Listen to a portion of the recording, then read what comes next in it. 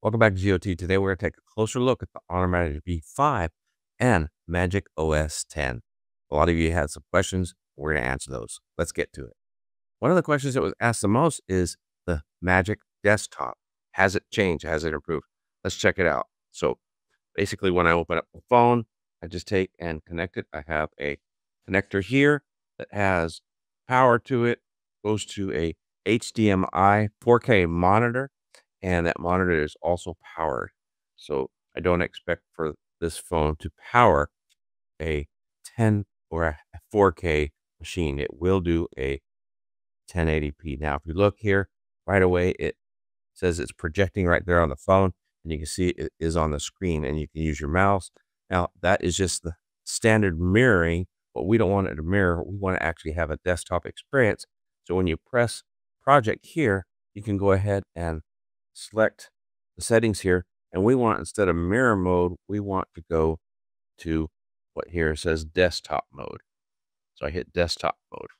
I like to flip this up when I use it because you adjust the volume actually on the phone itself. So when you get playback or whatever, you can use that right there to adjust the volume. So let's go ahead and just start checking it out and see how it works here. First thing I'm going to do is I'm going to open up the YouTube app. As you can see, there it is. And it starts off in a box. You can actually snap it to the side here if you want. And then you could choose a second app. Let's go ahead and open up Edge on this. Now, this is one improvement. Last time, or with OS 9, it does not utilize the browsers that are available today. Although I was able to get Opera browser was the only one, but now I can get Edge to work. So that's great. But here you've got side by side. Look at this, no gap. They're just right there, side by side. Okay. And we can go ahead and go to my channel here, which is what I like to do. That way I don't offend anybody or get any strikes for anything. These are my videos. You can see right here. We'll go ahead and pop up one of the most recent. And here's the sound.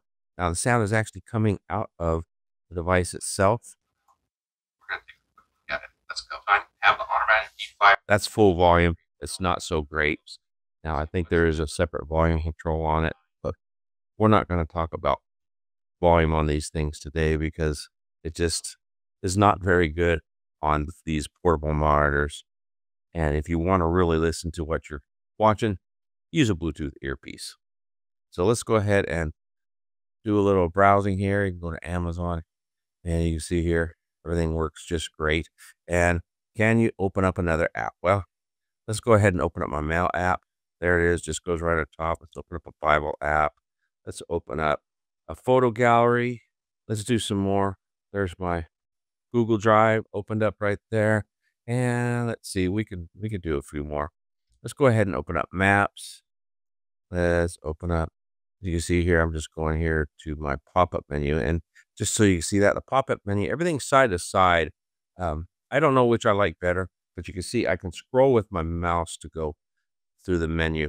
But as we're going through this menu, if you look, there is no Chrome. Chrome is installed on my phone, but there is no option Chrome app here in my app drawer whatsoever. So for some reason, they don't like Chrome, and it doesn't seem. Now, Chrome, we know, is a memory hog, so that could be a factor in it. I don't really know. So let's go ahead and open up speed test on here, and let's open up. You know, I feel like I can continue to open up apps all day. There's Google Photos, and let's go on, keep opening them up. Let's get my calendar app. That was not my calendar app. Well, let's open up weather. Why not? Let's open up the weather. Let's go ahead and open up calendar app. So as you can see, I can keep going here, and that's probably enough. There's a bunch of apps opened up in the background. Now, if you want, like I said, you could snap this one to the side and check this out. All the open apps are right there to choose from. So that's how you get your secondary app. You just choose it from the app, open app drawer. So let's go ahead and go Amazon. So you can see here, you've got all your apps right here. And I can go through my calendar. All right. So everything works fully. Now, if you want to, you can go full page with any of them and get out a full page on this one. It was a problem before, but it's working really well now. You could just go up to here to the top center and you can grab that. Now I just shrank that one down. And let's go ahead and shrink this one down as well.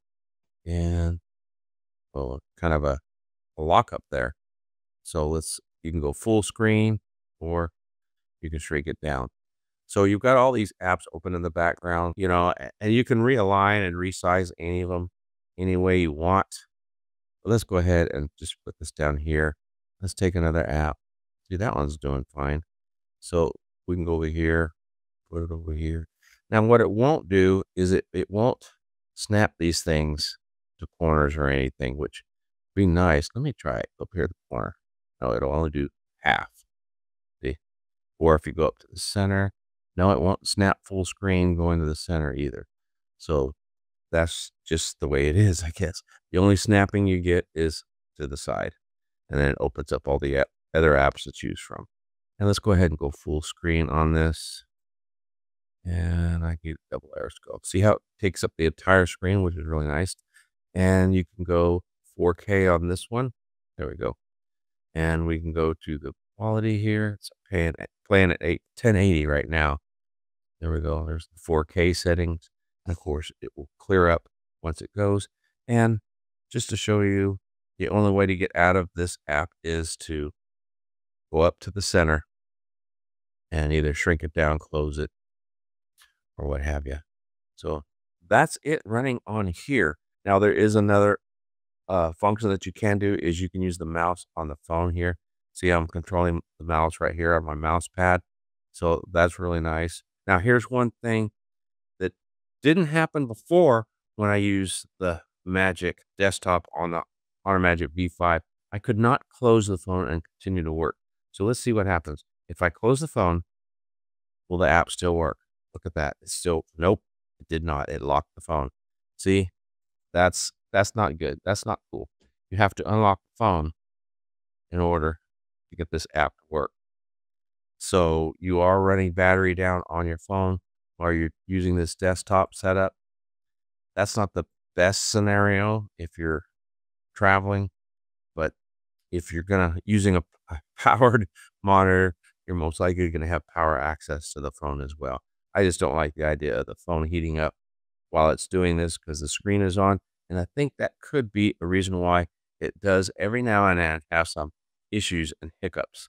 And one of the other questions I had about the Magic V5 is, does it seem to be draining battery faster with the OS 10?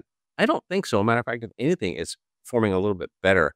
So I don't seem to be having that issue, and it's very quick, very responsive. So people were asking me about the liquid glass here on the phone. As you can see here, everything looks real translucent, very like the iPhone in all respects. And I actually do like it. I think it looks really cool, making everything nice and clear. So I do like it. Now, the way you can set it up if you don't have it on your phone already and you have the OS 10 is you just pinch the phone, you go to settings right here, and there it is, transparency mode. And you can turn it off or on. So if I turn it off, you can see here, when I bring this down, see there, it's all gray. It's just like the Magic V3 in that respect. So pinch, go to settings, turn on transparency mode, and you can adjust how much transparency you want on it, as you can see there. I like it to be as transparent as I want. And then you can set up your dual screens to be the same, or you can have them separately if you want. I like the dual screen on the front to be full. And then, of course, you got your layout. None of this has really changed from the Magic V3. Now, another question I got was about the dynamic island. You can see it's on because I'm doing a screen recording. So I'm going to go ahead and stop that screen recording and then show you by doing close-ups here. And you can see right here the dynamic island is off. But if I have something playing in the background, turn the volumes down, say music here, like playing pop music here. You see there's the dynamic island at work.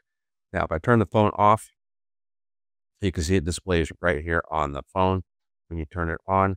And you can actually tap this and see you control right here from your lock screen. You can adjust the volume, you can change songs, whatever you want to do here, and see the dynamic island is up there. It's not really necessary because you have the app down here. But once you open up your phone, the dynamic island is still there. And if you go full screen on this, so you open it up, it goes You can see it's still going. And you can just press on it at any time to open up what you want. Now, let's say I pause this. So dynamic island stays there.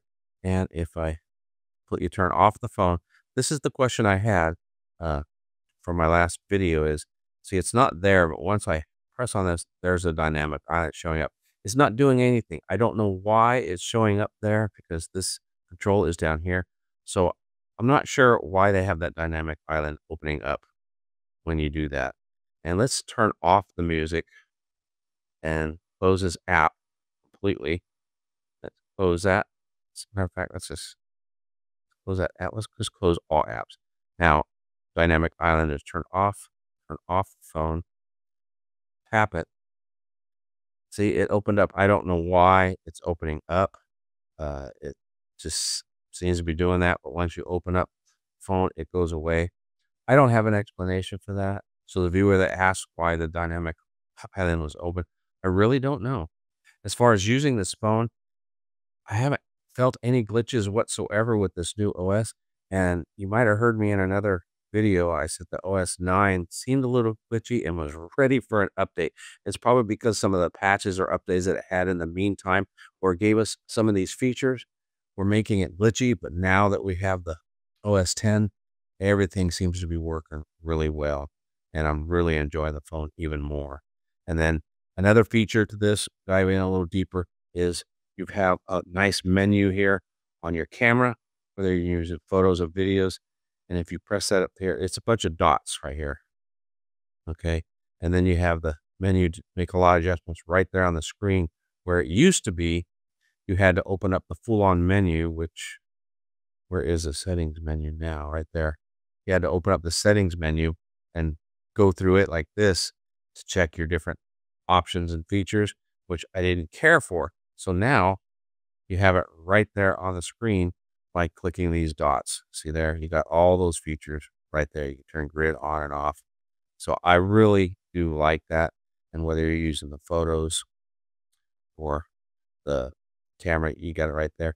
And then if it's on the outside screen here, you can see same thing, except they're right here. And you can just utilize them and change them. I really like that because that's quick access to all these different settings when you're out in the wild using your phone.